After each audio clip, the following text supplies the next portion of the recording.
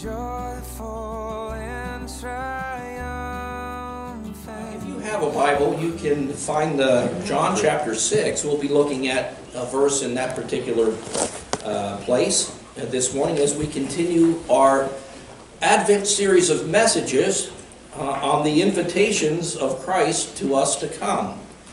Now, we've looked at a couple of those things already.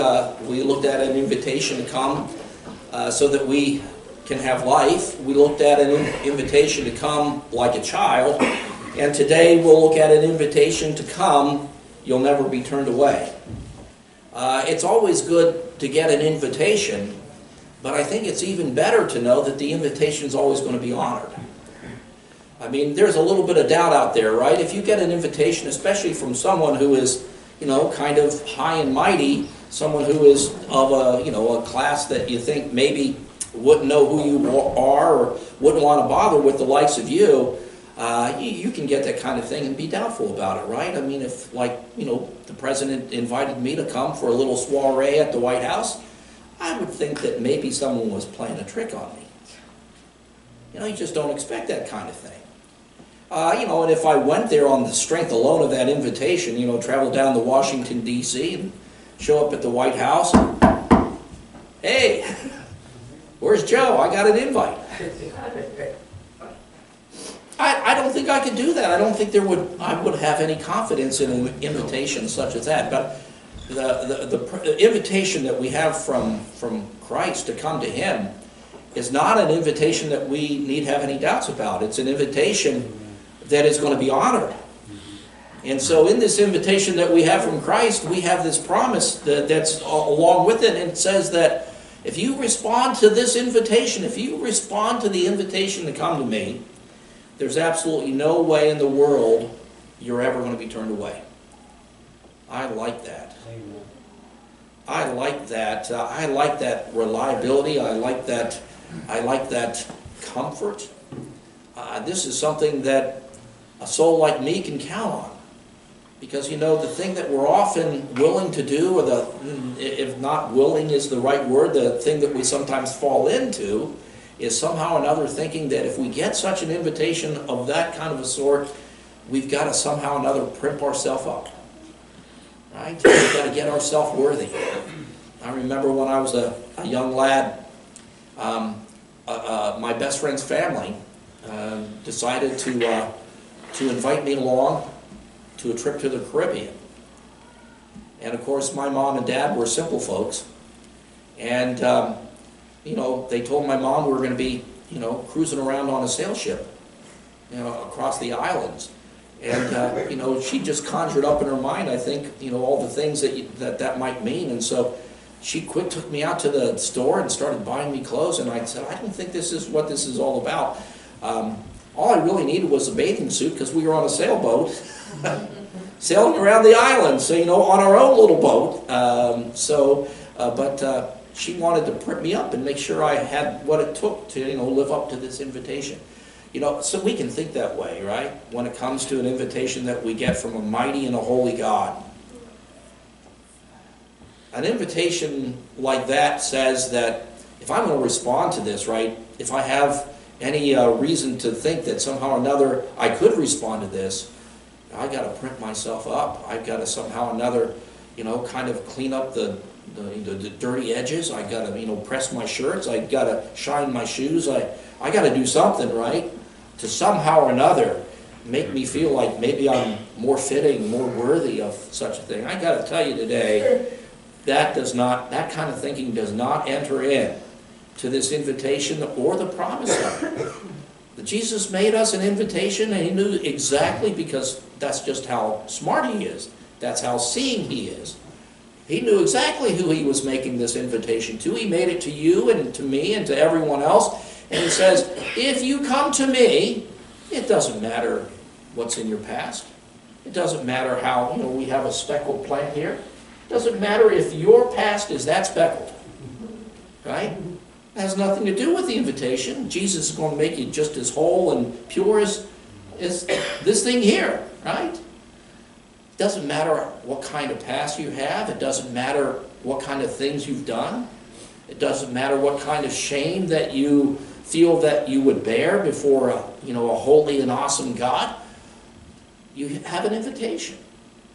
And Christ says that if you will respond to that invitation, right, there is just absolutely no way that you're going to be turned away. Now, in understanding this, we're going to do a little bit of exegetical work here on these verses, just so that we understand how strongly this point is made in the language that we have.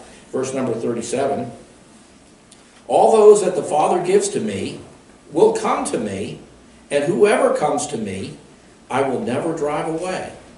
All those that the Father gives me will come to me, and whoever comes to me, I will never drive away. Now we can jump into this. Now this first phrase, all that the Father is giving me, that's how it really should be translated. It says in the NIV, and I think in probably just about all the English translation, those that the Father gives me, which I don't think it really does justice to what's there in the underlying original language. It's written a certain way. It's present, indicative, active, if you're interested in such things. And what that is stating is that something is happening in the present. Something is happening in the now. So he's not saying all that the Father gives me in the sense that you can't take that phrase to mean that the Father did this a long time ago. You can't take this phrase to refer to, like for instance, some lost period of time before the creation of the world, somehow or another, that maybe in that lost kind of timeless place there was a decree of the Heavenly Father to put forth a statement that said that these people will belong to Jesus. That's not what it's saying. That's not even close to how this can be taken. Now some folks take it that way. So if you're of a Calvinistic bent, you might look at it this way. But it's actually an error to do so, because the language here in this text doesn't allow that. This is happening in the present. So as Jesus is speaking this thing, God is giving him these folks. This is not something that was put in rock or set up way in some faraway age in the past. This is something that's happening in the moment. This is something happening in the present. God, the Father, is giving Jesus people, giving Jesus people in that moment that Jesus is speaking. This is not about preordination. This is not about election. This is not about any of those things. This is just an understanding of what God is doing with people in relationship to Christ in real time. So he's not talking about that kind of thing.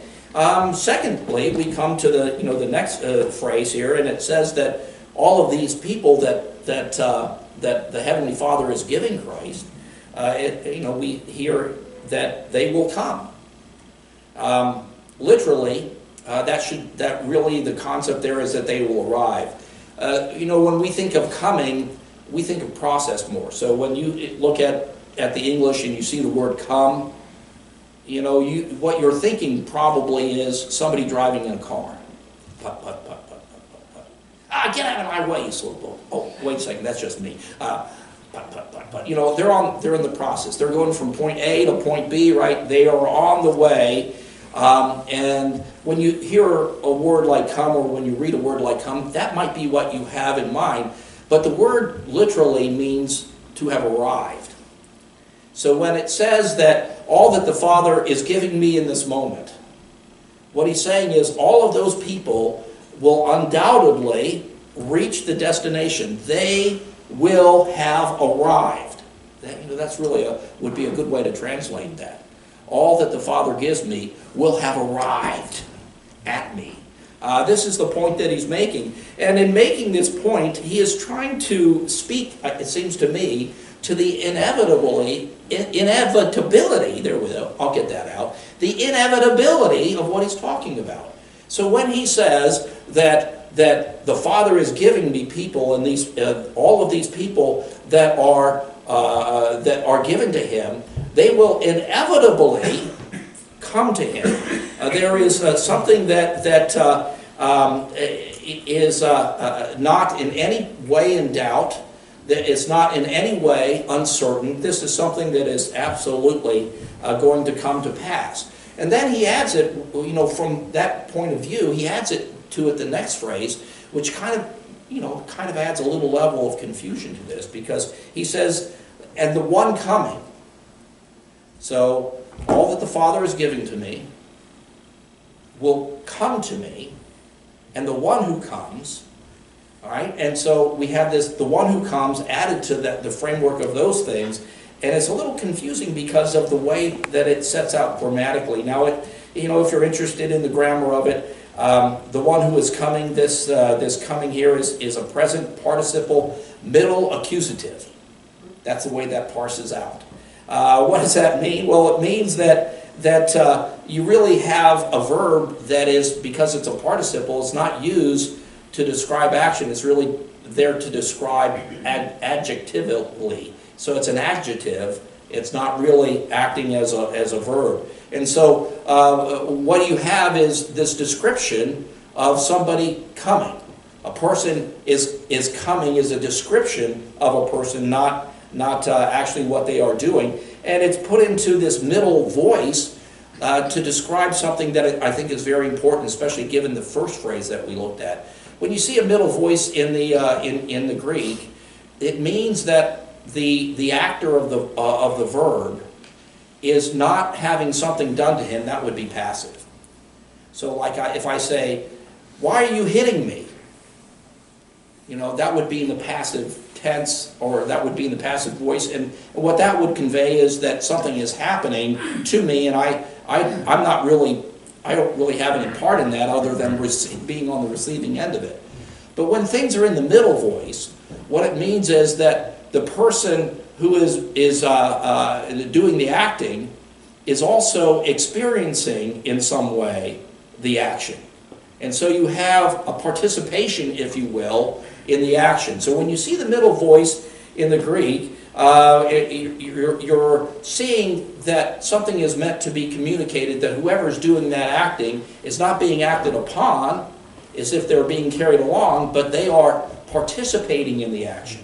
So the one who is coming is not being drug along, is not being carried along against their will, is not being carried along against their effort. They are being carried along, and they are acting in conjunction with it. Now, why is that important? Well, again, there are some folks that think that everything that happens with God was decreed a long time ago. God made a decision, and now everything else just unfolds in time, quite apart from any consideration of will or determination by people, that everything gets carried along, and everything that basically falls out is God's will, and there's no way to circumvent it or to undo it. This is all going to happen. And they apply that kind of thinking, for everything, including someone responding to the invitation that we have from Christ. But what this text tells us is that's not the way it works. When people respond to the invitation that we have in Christ, they will be participating in that effort. In other words, God won't believe for you. God won't come for you. God won't get right with Jesus for you. In all of those kinds of thoughts and considerations, if we can use those as maybe parallels to the thought of coming to Christ, what we learn from this text is in all of those cases, guess what? Those that come to Christ in participation with that effort to come. Now, again, if you look at thoughts like predetermination, and if you look at thoughts like election, if you look at thoughts like foreordination, you can actually mistake those kinds of concepts as they are presented in the Bible, and it makes you think that somehow or another, if you're one of the chosen of God, that's signed, sealed, and delivered. It doesn't matter what you do, it doesn't matter how you respond, it doesn't matter how you're involved with it, right? It's signed, sealed, and delivered because it was God's will, and that's it. But that's not how the Bible describes responding to the invitation of Christ. The Bible describes responding to the invitation of Christ as something that you have to be a willing participant in. It's something that in the capacities that God has given you as a human being, you've got to come to some level of agreement with. You have to come to terms with. And if you don't come to that level of agreement, you don't come to those terms where you are a willing participant, it's not going to happen. It's not going to happen. I mean, we will see before this series ends that the whole notion of the whole picture, maybe we could say, of fishing will come into play at some point in time.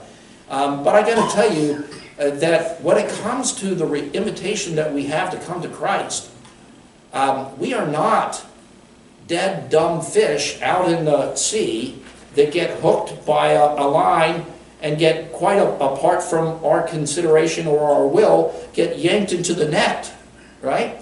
That's just not the actual image, the actual figure that we need to see this whole concept of responding to the invitation of Christ in. If you're going to respond, you will have to respond. If you're going to respond, there's going to have to be something in you that sees it as the thing to do, that sees it as the necessary thing to do. And not only necessary, but to see things in the way that is what you want to do. Because if you are not participating in this, then you're not going to come. Right? You're not going to come in the way that you need to come. You're not going to come in the way that is in line with what Jesus said about his invitation to come. You got to find something in your heart that wants to come. Right? It's not like you're without help. I mean, there's plenty of scriptures that tell us about the conviction of the Holy Spirit, the drawing, the wooing of the Holy Spirit. You know, if we were left to our own devices, we would never make that decision. But we're not left to our own devices. God is at work in invisible ways through the Holy Spirit, tugging, poking, prodding at our inner person, at who we are deep down inside in a spiritual place. God is at work and he's giving an invitation. You know, I don't know that it would come in English, but it's in whatever spiritual sense and spiritual way of communication that it needs to come to reach the very deepest places of your inward being. And God says, come, come to me. And something inside of you, as a response to that work that God is doing inside of you, it's like the lights have to go on and you have to say, I want to come. I'm going to come. And when that reality is in your soul, what's the final conclusion of all of these words and whatnot that we've been looking at? Well, we have a double negative. Now, they tell you in English that's a bad thing. But in other languages, a double negative is not necessarily a bad thing. Jesus ends this verse with a double negative. And he says that all those who come to him, he will in no wise cast out, as it says in the King James. And some other English translations will phrase that slightly different. But no matter how they phrase it, it rests on a double negative in the Greek. And the double negative is not an error, not in that language. It's a way of emphasizing. It's a way of emphasizing how rock solid what is about to be said is actually. And so when he says there's no way that we're going to be cast out because it comes with the emphasis of that double negative, it means there's not a snowball's chance in hell that this isn't going to work, that this isn't going to produce the result that's promised. So when he says, all those who come to me I will in no wise cast out, what he's saying to us is that if we come to Jesus, there is no way that will fail. There is no way that that's going to fail to bring us to Jesus. There's no way that that will fail to deliver us into the very hand of God. There's no way that that will not produce a good end for us. That's the invitation that we have from Christ Jesus. I think that's a fantastic invitation.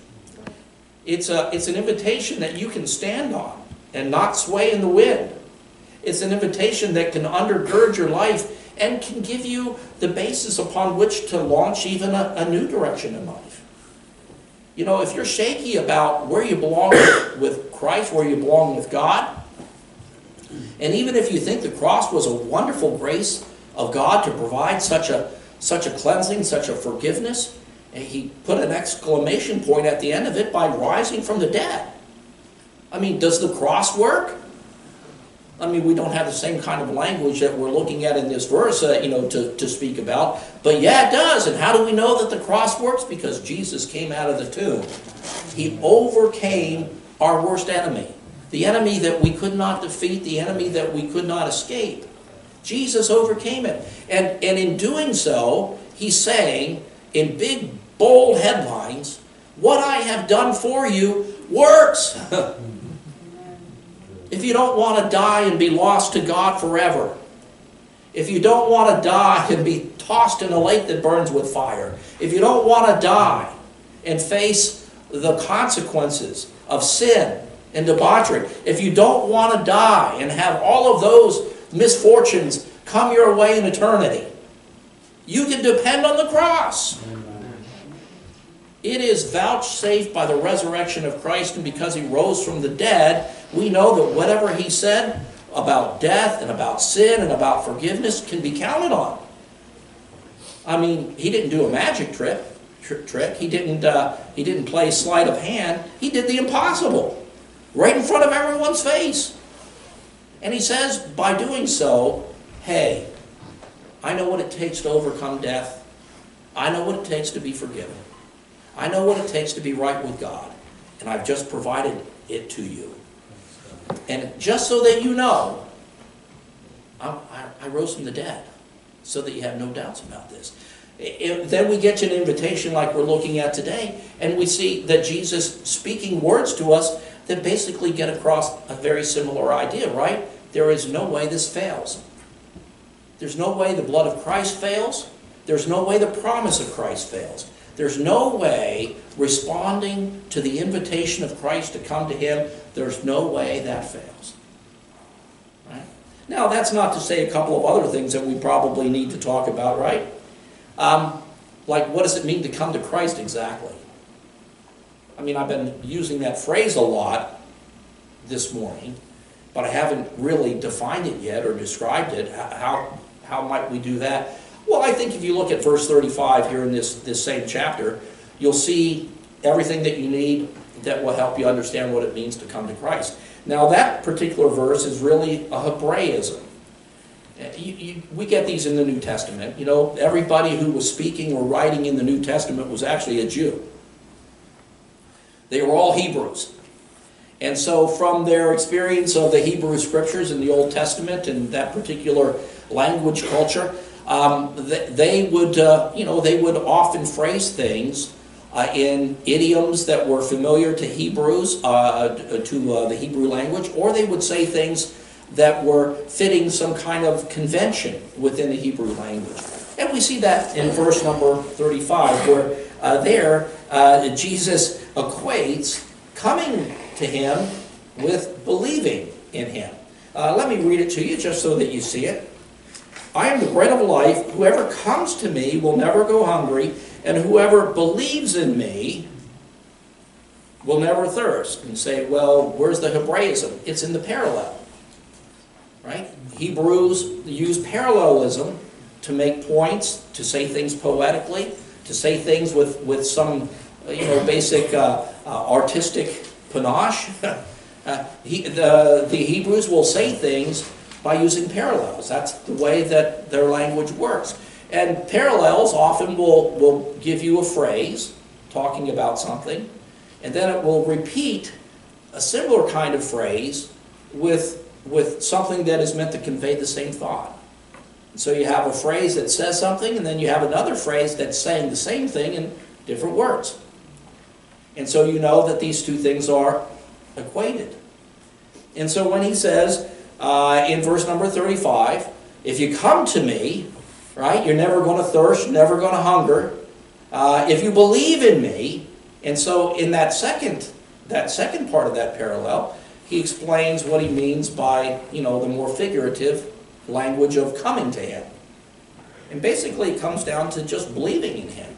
Now, what does it mean to believe in Jesus? Well, I think we've talked about that, especially through this series, but it's always good to talk about this, so I'm going to talk about it again. All right? What does it mean to believe in Jesus? Do you have to just believe in the existence of Christ? Yeah, I believe Jesus was a historical figure. Or maybe, it's even worse. Yeah, I believe Jesus is a myth. Now, I got to tell you, that won't get you anywhere. But just merely believing in the existence of Jesus is not enough either. I mean, you have to make some value judgments about Jesus for it to be said that you really believe in him.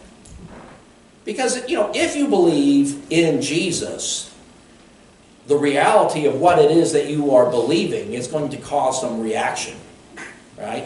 So when we say that we believe in Jesus, what does it mean for that to actually have some kind of meaning, to actually have some kind of substance? Well, it means that you are recognizing who he is and that he has what it takes for you to have life. Whether you're talking about hunger or whether you're talking about thirst, I mean, you have to see Jesus in a certain light to actually have faith in him. You have to see him as the Savior, the one who has what you need to have life with God. You have to see him as Savior and you have to see him as Lord. When you see Jesus in this light, when you are seeing Jesus in this way, this is really the heart and soul of believing in him, and it's really the heart and soul of coming to him. Because would you come to Jesus if he was like me? Right? Let's face it. I mean, there's a lot of things I can do for you, but there's a lot of things I can't. I can't give you everlasting bread. I can't give you everlasting drink. I can't wave away your sins with, just a spilling of my blood. I can't do that. If you ask me about the wrong thing, I probably couldn't even help you there. If you ask me what makes, like, for instance, the Philadelphia Eagles good, I'd be dumbfounded. No answer whatsoever. You wouldn't come to me, right? You wouldn't come to me if it just seemed like I was iffy, or maybe I was totally out to lunch, or maybe I was not really honest. Would you come to me? No, you'd probably turn around and go the other way. Why come to somebody who's like that? Well, that's exactly the point, right? In equating coming to him and believing in him, this is kind of how we have to see this making sense and working out. To come to him means that you are willing in your mind and in your heart to say, this is the guy who has what I need. I need my sins forgiven. I need to be right with God. I need to be put in a position where death does not rule over me anymore, but everlasting life has come my way. I need these things. And so when you come to Jesus, these are the eyeglasses you're looking through. This is the guy who can do that. This is the guy who can give me life. This is the guy who can wash away my sins. This is the guy who can make me right with God now and forever. This is the guy. So you come. Now what Jesus is saying in this text, hopefully that we've got this much, put all these thoughts together. What Jesus is saying in our text is if we come to him like this, it's not going to fail. We're not going to be turned away. It says here that I will never cast them out. Some other versions will use some other language for this. But, basically that comes to being thrown out. There's no bouncers at the door of heaven. Despite all the silly jokes that you've heard through the year. Guy walks up to the pearly gates and Peter's sitting on the side. You know all of those silly jokes, right? And, we treat Peter like maybe he's the gatekeeper, he's the bouncer. I want to tell you today, that's a totally wrong conception. There's no bouncer at the door of heaven. Think about this for a second. Would an omniscient God need a bouncer? An omniscient, omnipotent God certainly wouldn't need a bouncer. And that's what God is. He sees all. He's all powerful. He doesn't need anybody to watch his gate. He doesn't need anyone to watch his back. Let that thought be with you whenever somebody is speaking ill of God and somehow or another you think it's your duty to have God's back and to fight them tooth and nail until they yield and admit they're wrong about the beauty of God. Sometimes we can make things worse in pursuing those kinds of courses. God's capable of taking care of himself. Right? God's capable of demonstrating who he is to people. And if they're bound and determined to hold a false opinion about God, it's not like you're going to beat it out of them. You're certainly not going to talk it out of them. Maybe you might example it out of them, right? Living before them some kind of spectacularly, wonderfully holy life that makes them rethink their path. But by and large, when people come to the light of God, it's because the Holy Spirit's doing something in places that we can't see, right? But the long and short of everything that we're saying here this morning is just this. If you're coming to Christ because you know He has the goods, there is just no way in the world that's going to fail. There's no way that that's going to ever be impotent, and there's no way that's ever not going to be honored. It doesn't matter who you are, how speckled you are. It doesn't matter how smart or how dumb you are. It doesn't matter what kind of past you have. It doesn't matter what kind of sins you've committed. It doesn't matter how broken you are as you're stumbling toward Christ. None of those things matter. You are not the issue for anything else than coming. Nothing about you is in any way, shape, or form operative in making this happen other than just coming. You have to participate in that. But as far as anything else about you, as far as anything that you're worried about, as far as anything else you might be embarrassed by or ashamed of, none of that matters. None of that matters. If Adolf Hitler would have come to his senses and come to Christ, this would have worked. If Genghis Khan, who was probably the most evil person that ever lived on planet Earth, if he would have come to Christ, guess what? It would have worked. It would have worked.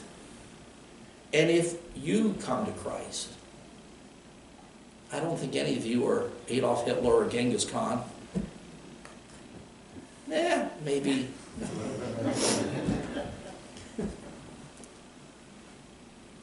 If any of you will respond to the invitation of Christ to come and have life everlasting, forgiveness of sin, if you will respond to the invitation, Christ Himself will welcome you into His presence. Christ will lay hold of you and call you His own. I mean, that's really what that means when it says, all that the Father gives me. I mean, Jesus is actually talking about something that's being given over as possession. If you will come to Christ, you will be His possession. You will come into His favor. You will come into His blessing. There's nothing about you that can prevent this or hinder it. There is nothing at all in anything about you at all that will stop this. All you have to do is come.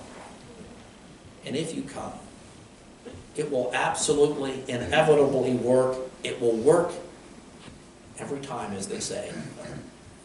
It will work, and you will be saved. Fed with a food that doesn't give out, given drink with a drink that never fails to slake. Let me ask you this morning, have you come to Christ? Do you see Him the right way? I mean, in your mind, when you think about Jesus, what do you think? This is just a dude? This is just some old guy who walked around a long time ago? Hopefully you don't think this was just a myth. But what are you thinking about Jesus? Do you think maybe instead, or are you to the place where you can say, well, I think Jesus is the Son of God. I think Jesus has life. I think Jesus died on the cross for my sin. I think that. Well, if you think that, you're seeing the right thing. Have you followed it up by coming? I mean, have you clearly in your mind said to yourself, Jesus is the way. He's got what it takes. I'm going to Jesus. I'm going to give myself to Jesus. Since the Father's given me to Jesus, I'm going to give myself to Jesus. I want to be His. Have you done that? Is that the way that you see it? if you do, won't fail. Right? It won't fail. There's no doubt at all about your situation with God, no doubt at all about your eternal destiny, no doubt at all about your forgiveness. If you come to Jesus. Have you come to Jesus?